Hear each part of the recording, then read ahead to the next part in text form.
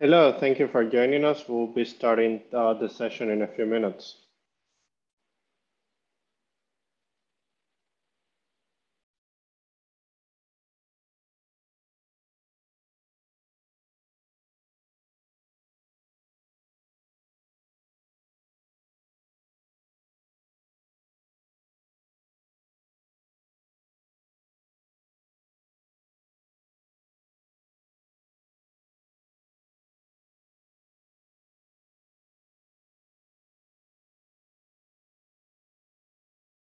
Thank you for joining us. We'll be starting in a couple of minutes.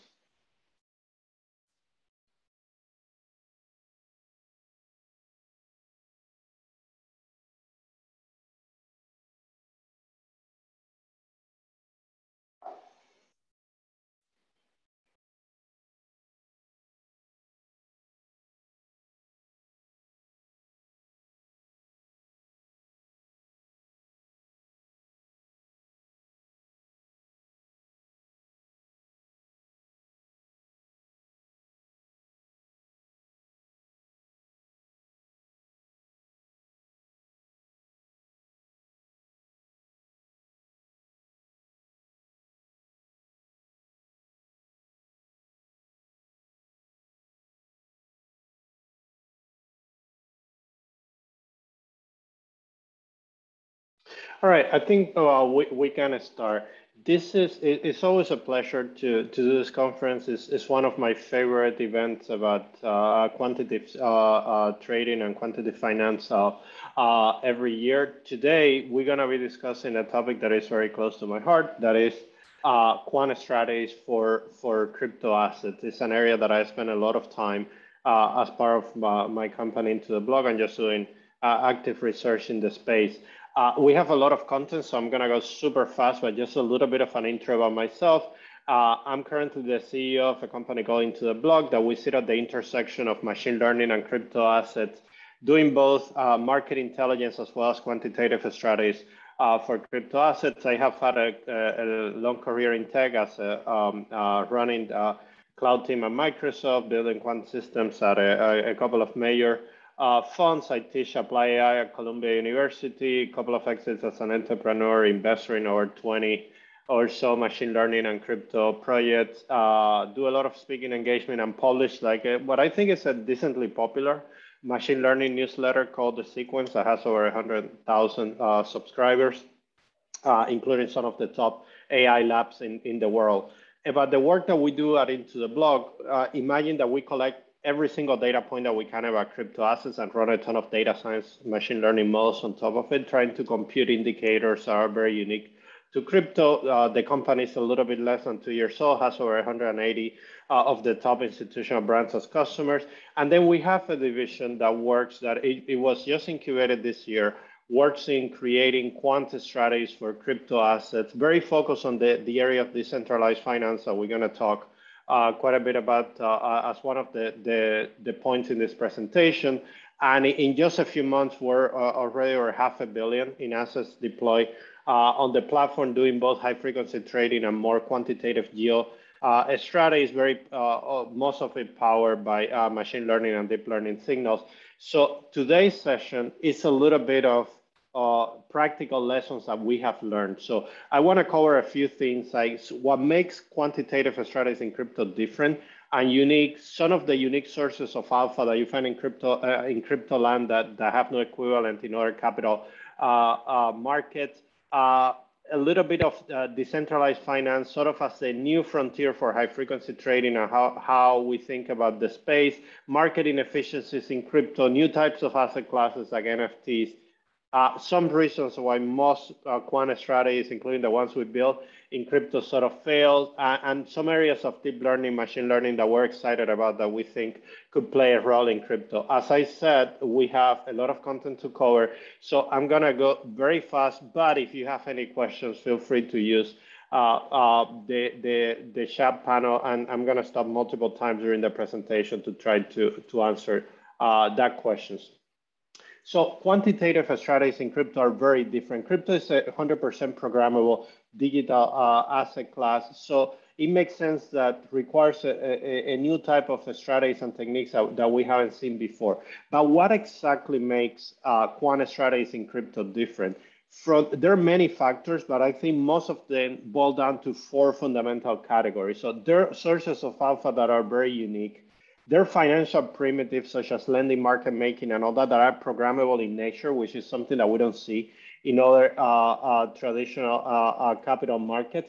There's a ton of inefficiencies, so many that it's almost like a regular, I call it regularly inefficient market. And then there are new type of assets being created all the time that trade using dynamics that do not correspond to the overall crypto market. So most of the factors that you can find about unique quantitative that power unique quantitative strategies in crypto, they sort of fall into one of these categories. And the first part of this session, I want to break this down a little bit for you. So let's start with sources of alpha that are unique in crypto. And fundamentally today, that means blockchain data sets. So the fact that part of the behavior of groups of investors in crypto is recorded in public ledgers that are up there to be analyzed, and intelligence can be extracted from it, is something that is very unique to crypto and that has no equivalent in any other asset class. So what are some of the things that you can do with this type of information? And I'm going to show you some of the techniques that we have used that you can find in just pure analytics and IntoTheBlock, but just as an example, not to refer to the product itself, but just as an example of the type of richness of information that you can find that could be conducive to alpha signals, and that are things that probably you cannot find in any other asset class. So for instance, some ideas: having access to positions in different wallets in public ledgers. You can do profitability analysis and figure out how many investors or groups of investors, not exact, but a statistical relevant number, are close to different price movements. This is an analysis that we call in and out of the money, that essentially identifies all the wallets with certain proximity to the current price and uses some very basic clustering techniques to segment that groups into different categories. And what it gives you is very objective models of support and resistance. I took this snapshot before the market crash yesterday because I have like very good timing like that.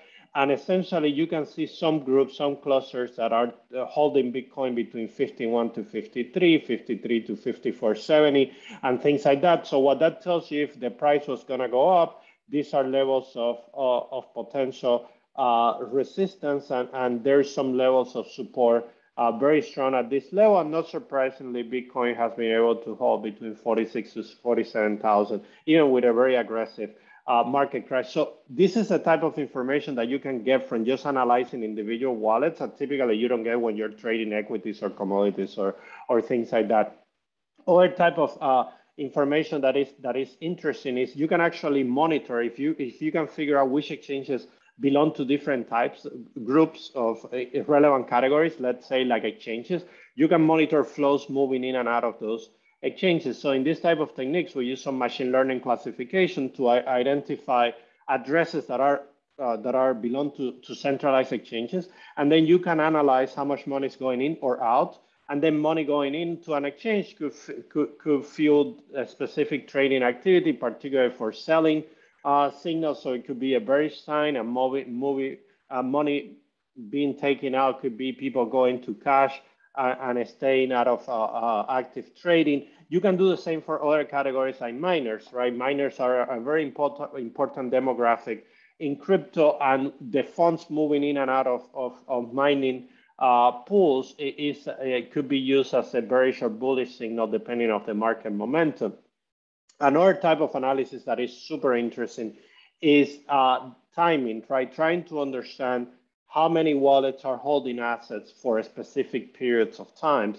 In the case of Bitcoin or Litecoin, Bitcoin Cash, this type of blockchains that is called UTXO type of blockchain, there is a type of feel in the type of transaction that you do in those assets that you can analyze to give you a very good idea of the time at which that specific Bitcoin was purchased. So we aggregate all that information, and an analysis that you can do that we consider quite interesting is aggregating all that information over time, and you can see movements between different categories. So you can see Bitcoins that were being held for over a year starting to be traded. You can see like short-term purchases, like Bitcoins that are being just purchased and traded and sold within the same 24-hour period or being held for a year. So it gives you an idea of what are the holding patterns. Are people buying or holding for a long period of time? Are long-time holders selling? Are long-time holders accumulating more? And that you can extrapolate different bullish bearish signals based on that information. So, and those are just 4 examples, but there is obviously very many more. In general, you should think about blockchain data sets as a very unique source of alpha in crypto asset, one that you haven't seen before in any other asset classes, and fundamentally give you a way to analyze the behavior, to extrapolate intelligence from the behavior of groups of investors.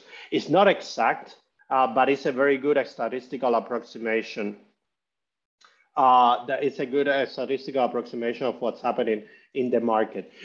Another aspect that is very unique in terms of quantitative strategies in crypto is this idea of new financial primitives that are programmable in nature. Specifically, the biggest manifestation of this is what we call decentralized finance. So this is a market that have gone from 5 billion last year to 80 billion or more this year, and it's really booming, and there is a ton of activity in this space. And fundamentally, what DeFi does is abstract some financial primitive that we use in any capital market, such as lending, market maker, derivative, and things like that, as programmable smart contracts that anybody can invoke, that you can compose into any other primitive, and things like that. In general, we believe that DeFi is sort of a next frontier for high-frequency trading. So the evolution of HFT is based on some basic of some technological improvements in capital markets. Obviously, the first one was when the market became electronic at the beginning of the 2000s. Then there was a movement of the dark pools and things like that that started sort of the traditional HFT schools. And from there, most technology movements have been incremental, nothing particularly disruptive. We think that DeFi it provides sort of a new spectrum of for HFT techniques.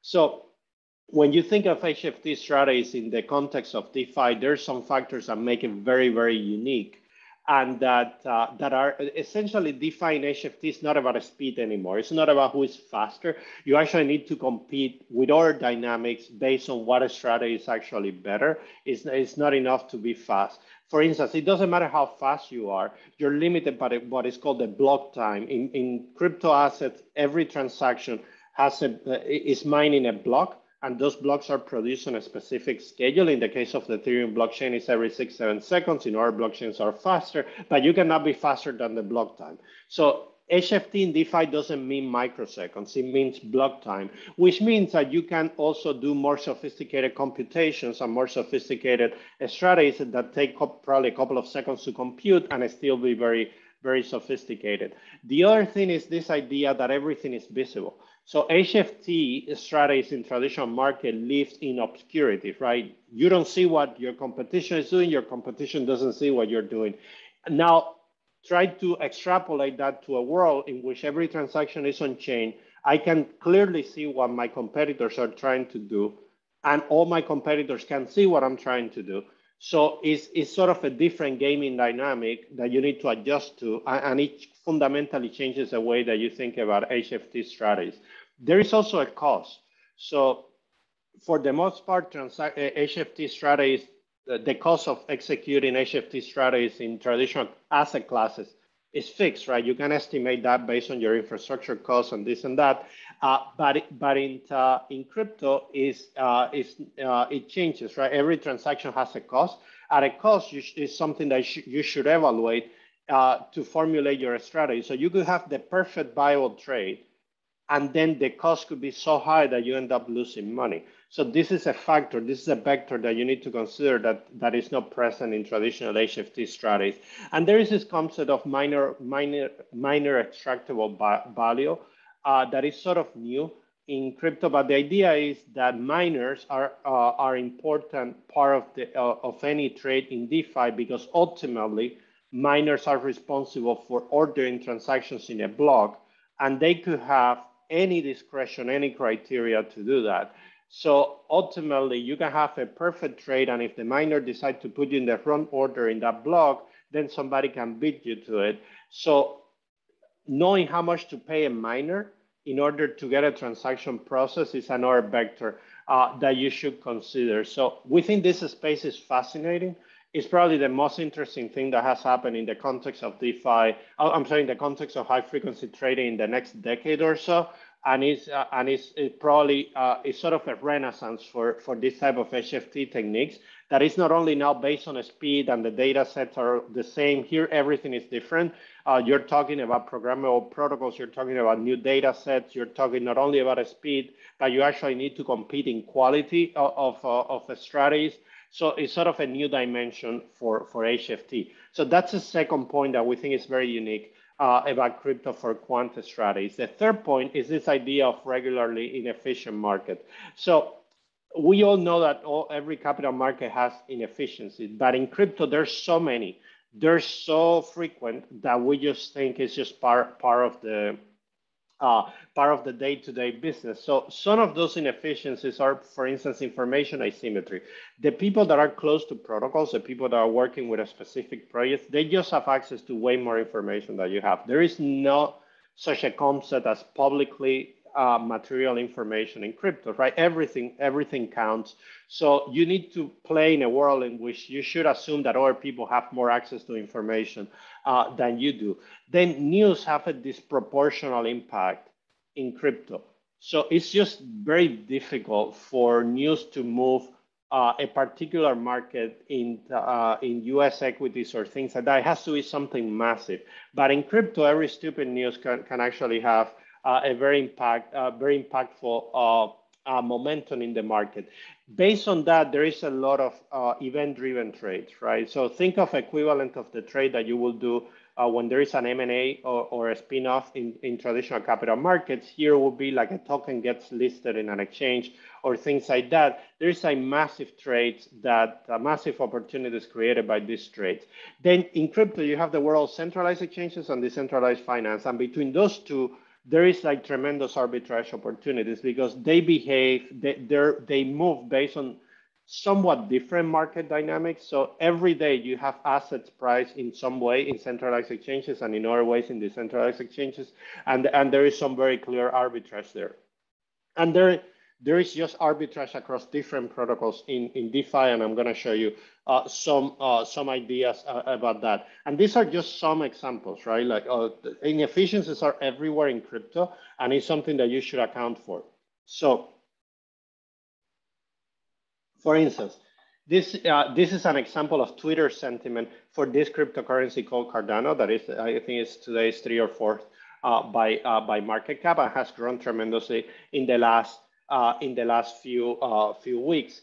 So Twitter sentiment doesn't really move the price for any U.S. equity or anything in a meaningful way. Now look at this chart. I mean, it's just disproportionately positive. Now look at the price line compared to the sentiment, and the correlation is astonishing. So that tells you that people are basically trading based on what's being said on Twitter or some news or things like that in a way that it just doesn't make it, there's no equivalent in any other asset classes. This is a screenshot of lending and borrowing rates for different lending protocols in decentralized finance. Look at the differences. So these are borrow rates for this currency called DAI or for Ethereum in different lending markets. Like it just doesn't take a genius to arbitrage a lot of these things, right? Borrowing some, lending others, and things like that. And there's all sorts of very basic strategies that you can formulate around these concepts. Then the last point I wanted to cover in terms of the fourth aspect that make crypto very unique for Quant is this idea of new type of digital assets that are being formed that are somewhat the dynamics of them. They don't quite correlate with the dynamics of the underlying market. The canonical example for this is non-fungible tokens that are just causing an entire revolution in crypto. And this is a very clear example of a type of digital asset class built on crypto, sustained by crypto infrastructure, and that still trades in a fundamentally different way than the underlying crypto infrastructure. So NFTs are fundamentally collectibles, right? They're popular in things like art or music or gaming assets and things like that. Are assets that give you a sense of ownership of a specific piece that is unique, and you can fractionalize it and trade it and things like that. And we're seeing that from artist pieces to all sorts of very basic pictures that are being sold for a lot of money. So the NFT market trades in like just very crazy and efficient dynamics today. This is an index that has been created to just track the price of a lot of these assets, and the inefficiencies in this index are they're very visible. So there is all sorts of traditional arbitrage between the index and the underlying asset that are being executed today. And then if you want to put in perspective, why is this happening? Why is this dynamic so frequent? It's because the momentum in the market is crazy. So this has been the volume of NFT trades by day from mid June to August, and you can see the increase is insane, right? So it doesn't correlate with any rational market. There's an entire frenzy to get into this type of asset class, and this is creating disproportional alpha opportunities in this space. Then there is a ton of opportunities for quantitative strategies in crypto, and yet most of the ones we build, most quant funds build, they fail. So what are some of the challenges that are very unique to crypto quant strategies and that cause most of those strategies to fail despite of the asymmetric opportunities? So if you're a quant in a traditional quant fund, a lot of this stuff is going to be like science fiction, right? Like it's a type of challenge that you don't typically run into, that at least I find it very, very specific for crypto. One of those is the data sets are particularly small. You can see some of this in emerging markets, but in crypto, not in US equities, in US commodities, we're accustomed to see like massive data sets that you could have almost for hundreds of years of data. In crypto, you're talking about a few years of data, if that. And then most of machine learning models that you try to train on this stuff, it typically don't generalize very well. Then you have this problem of regular outlier events. So as I said before, inefficiencies in crypto, outlier events, massive trade, massive crashes like yesterday are just, they happen every day. But because they're so atypical, it's just hard to train a model to react to those, because almost every day is seeing an event that it hasn't seen before. So if you train it too much, then it tends to overfit. If you don't train it enough, it tends to get killed. So it's one of those things that is very difficult to predict, right? To be prepared for this type of regularly outlier events. And this causes what we call the regular training dilemma, which is that if market crashes, if market swings are happening very frequently, how frequent do you retrain a quant strategy to adapt to those? As I said, if you're doing it all the time, you're probably going to be overfitting like crazy. But if you don't do it enough, how much can you risk to being vulnerable to this type of changes? Data quality in crypto is just horrible. Like you find a lot of corrupted data sets, you find a lot of spoofing, wash trading, like a lot of that behavior embedded in the data set, and therefore a lot of the models typically learn a lot of bad behaviors or behaviors that are not representative of market conditions. Then you have the problem that most blockchain data is anonymous or pseudonymous by nature. So you're dealing with a lot of data that you don't know exactly who belongs to, addresses that you cannot point that if it's an exchange or if it's a miner or if it's this or that. So you need to spend a lot of time de-anonymizing that type of data, because if not, if you're just using blockchain records, let's say my addresses and Coinbase's hot wallet are the same, right? If you don't use some intelligence to try to de-anonymize that, you're just assigning the same weights to things that are fundamentally different. And then the simple model fallacy, what we call In Quant uh, strategies, there is this idea that simple models tend to work and that complex deep learning models things tend to overfit and not work very well. Crypto, because it's so irregular, and most simple models are not prepared for this. So if you're trying to tackle predictive scenarios with things like decision trees or linear regressions and all that, you're up for a very tough ride because the market changes so much so frequently. There is so many inefficiencies that most of those models fail. We believe crypto in the long term is a model, is a game of very sophisticated deep learning techniques. And on that note, I would like to show you, to talk to you, just to conclude the session about some techniques about deep learning in particular that we think are going to be very influential in crypto. Just happened that crypto as an asset class is coinciding with a renaissance of deep learning technologies and deep learning technologies that are revolutionizing fields such as natural language processing, computer vision, speech analysis, and things like that. And many of them are slowly making inroads into capital market. In particular, the ones that there's some that we're really excited about. For instance, this idea of graph neural networks that was invented in the 90s and probably forgotten. And then with the advent of social media, there have been some interesting examples in Twitter and Facebook of using graphs, convolutional neural networks and things like that to create predictive models. Well, it turns out that blockchains are hierarchical in nature. So this idea of using a graph model to understand patterns in a blockchain is quite interesting. Another idea that we think this is here today, transformers is probably the most important development in deep learning in the last decade. These are the models that power GPT-3, that power Google BERT, that are revolutionizing language. And slowly we're seeing transformers being applied to other domains. They're being very successful in computer visions, and they're being applied to time series. So there is a couple of libraries there. There is an effort from Amazon called GluonTS. There is a thing called PyTorch forecasting. Google has some research on this area as well of applying transformers to time series data sets. We think they can be very effective in a small time series such as the one that you get in crypto spot or derivative order books.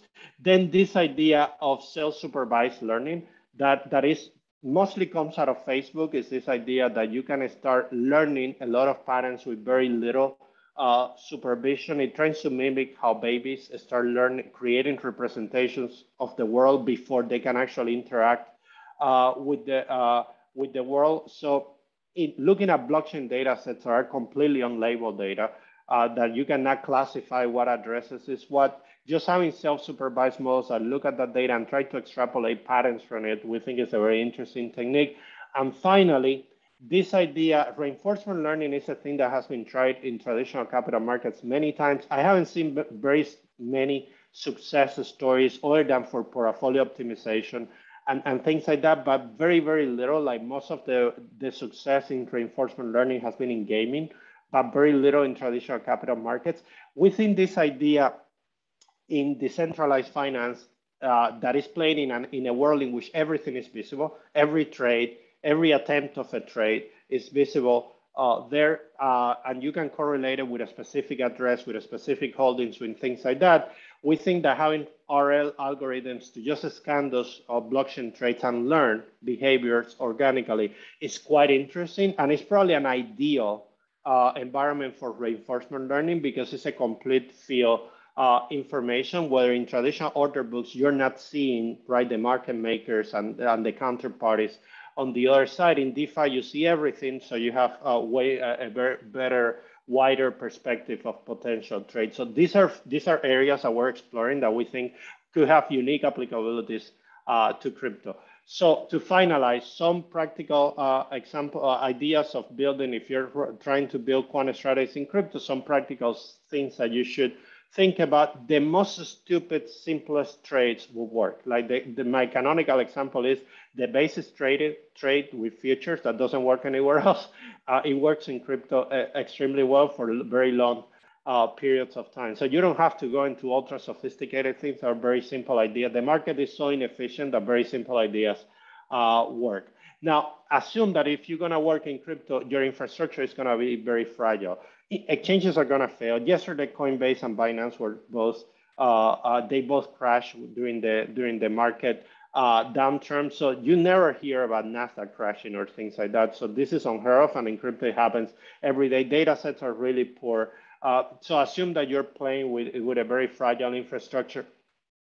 Very many traditional quant strategies. If you're going into crypto, don't assume that you need to invent everything from the ground up. Very many of the strategies that you have for traditional order books for derivative could be adapted to centralized exchanges. I think Quant does do this before, and they sort of work. And then there is also plenty of opportunities for new strategies. So things like decentralized finance is a fascinating playground. New forms of derivative that we haven't that have no analogies in traditional capital markets are super interesting. To summarize, I've gone super fast. So crypto represents a new landscape for quant strategies. The market is super immature, and therefore there is a ton of opportunities, very asymmetric. Within DeFi is a new frontier for high frequency trading. Asset classes such as NFT are presenting trading dynamics that we need to understand, and the opportunities there are remarkable. And then crypto coinciding with the renaissance of deep learning technologies. I think there is a lot of these cutting edge techniques that could be super impactful in crypto, way more than the impact that they could have in traditional equities or commodities or derivatives in capital markets. That's all I have. I'm going to go to questions. Before that, I would like to thank you very much for joining us today. My name is Jesus Rodriguez. You can shoot me an email if you have questions to jr@IntoTheBlock.com. I write almost every day on Medium at that address, so you can contact me through Medium, and I'm going to go to a couple of questions. So there is a question at the very beginning of the session that is, how do you extract information from the flow in and out of the wallet? You can only get from the wallet connected to an exchange, or you can analyze ledger transactions. So there are different ways, right? Any wallet is visible. So if you're looking just at any pinpoint wallet, you can see the history of transactions flowing in and out. Now, the problem is that you don't know what that wallet is. So if you want to go to label that, right? If you want to identify the owner, if you want to see it's a miner, it's an exchange, it's a mixer, it's a gaming address, is a lender, right? Typically, the way we solve that problem is using machine learning classification techniques, which means you need to get some label data sets, train those classification models, get label data sets from exchanges, and train a classification model, scan the blockchain, and identify new exchanges or new miners or new things. And that, for the most part, works. Obviously, it's not 100%. Accurate, but you get a statistically significant analysis there that you can use to extrapolate inflows and outflows and things like that. Then another question is, do you foresee regulatory scrutiny, market abuse through like a spoofing of layering? Yes, so some exchanges at Binance are dealing with a tough regulatory climate. Yeah, absolutely. So crypto is a new market. It's 10 years old. Is extremely inefficient, and with inefficiency comes a lot of bad behavior. This is not different than any other asset class in history. So I don't believe that crypto is more prone to this type of behavior than any other asset class. There was plenty of history of doing spoofing algorithms and wash trading and things like that in equities or emerging markets, equities or things like that. So I think you're seeing a lot of bad behavior.